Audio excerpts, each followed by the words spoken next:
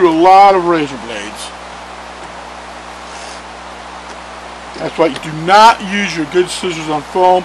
It will dull them and ruin them so quick. These are my cheap, crappy scissors. I got glue all over them.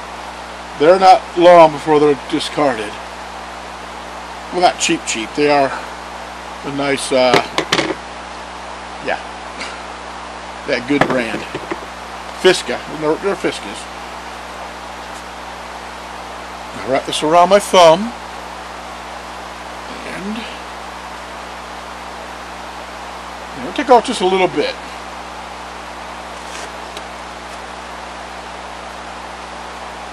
So that's going to make a nice, that's a little tight for my thumb now. It's just a little tight. It's good for my finger. So for my finger tube, I have, as expected, 4 inches by 2 inches.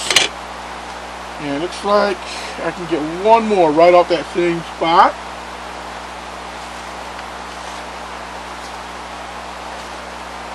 So these will be my finger tubes. And my thumb tube is going to be just a little bit bigger. 4.5. So the 5 I know was too big. 4.5. So for my finger and thumb, it's pretty average, a little bit small, so good for a female size. Not that small, big female. 4.5 for the thumb and 4 for the finger tubes. Put my razor blade up.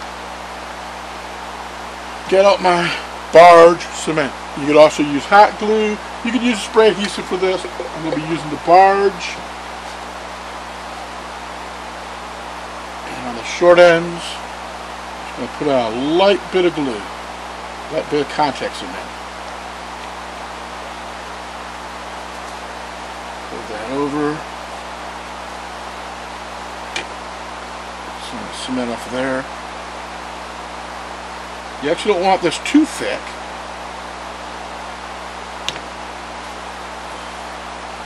And one more.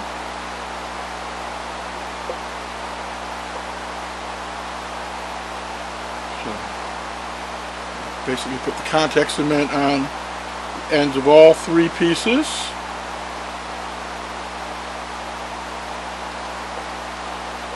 I'm going to give it a little shot with the hairdryer.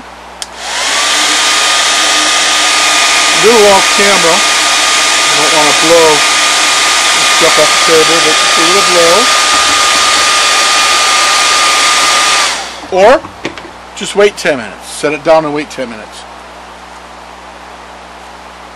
And I'm going to join these ends. Pinch that together really, really good. Pinch those together. And that will hold. Trust me, if you were to pull on this to tear it, it won't tear on the seam, it will tear away from the seam. That seam with that contact cement is the strongest part of that whole tube. It's like when you work with wood glue and there are pieces of wood, the wood glue joint's always stronger than the wood. So it doesn't split on the glue joint.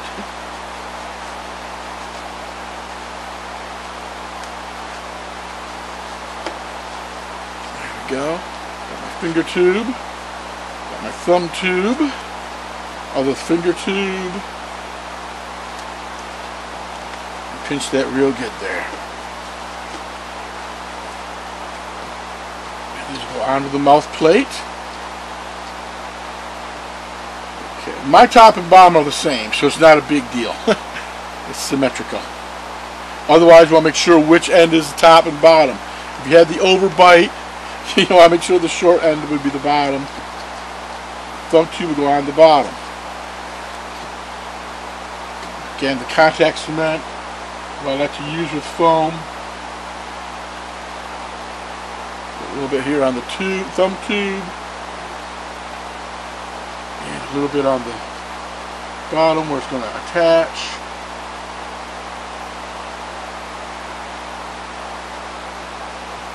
A little bit on the top of the plate where we'll put the finger tubes. And I'm gluing again actually on the seam on these. So I'm gluing around the seam. Strip about, 3/4 of an inch wide.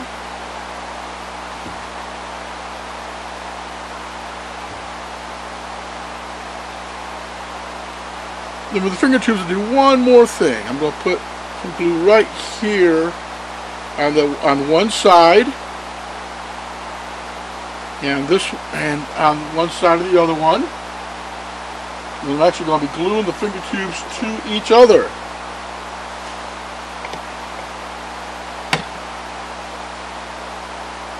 In fact, we can start with that. 2 finger tubes, got glue on the side. Do a little shot. I know I'm off. This blows everything around the table, so I go off camera.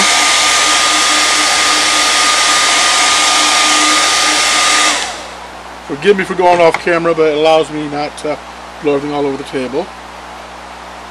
These will now stick together.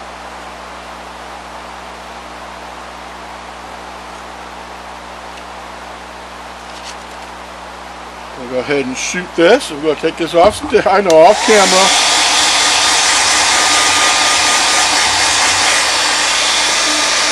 And my thumb tube.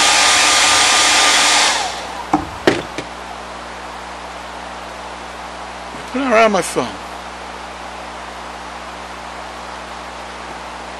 These right on my fingers.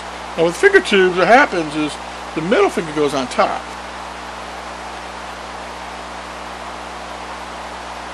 This allows me to put these right where I want them on the plate. The alignment is perfect now. Got this right where I want them.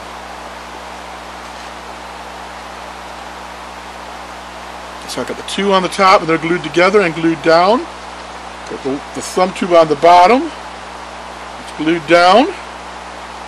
You notice right there, if you look at that, hey, that thumb's a little bit off center, just a little bit off center.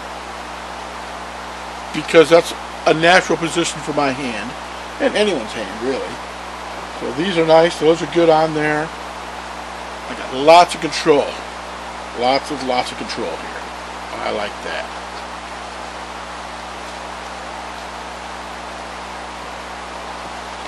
And now I'm going to do one more thing.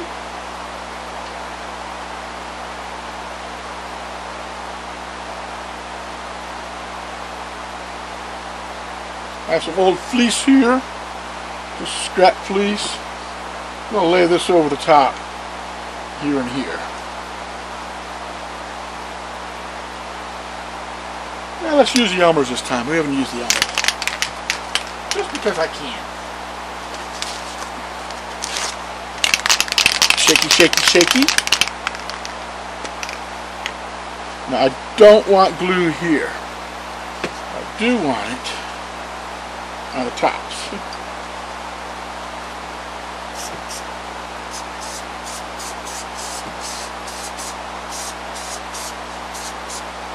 A little bit on the front, why not?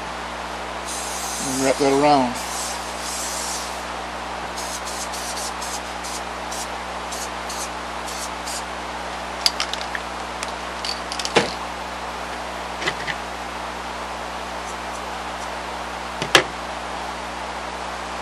Good. Got a nice square edge here.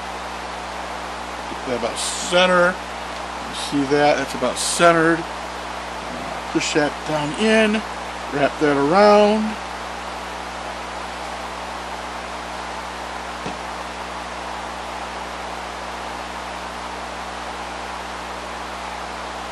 You know what? I'm going to cut me a straight edge with this.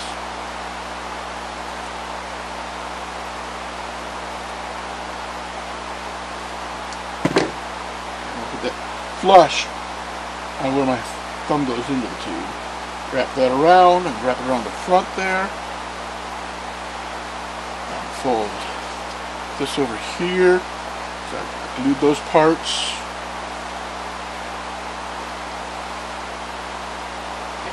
Trim off all this extra here.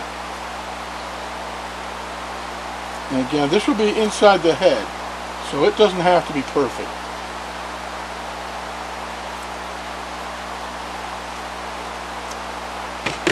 go.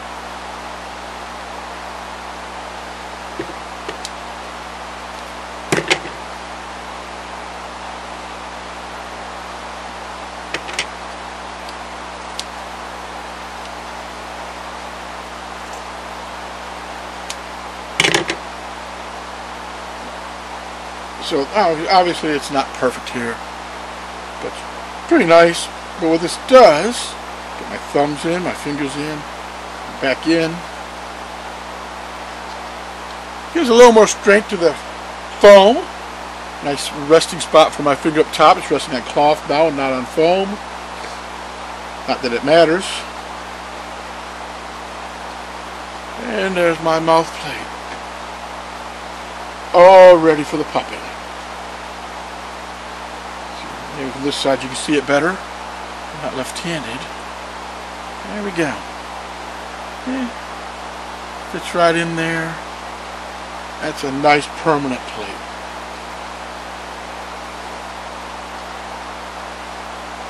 Got lots of control with those tubes. That's why I like the tubes. I think the tubes give me a lot of control, and they're easy to find with my fingers. Next step, we have our head and our chin patterns.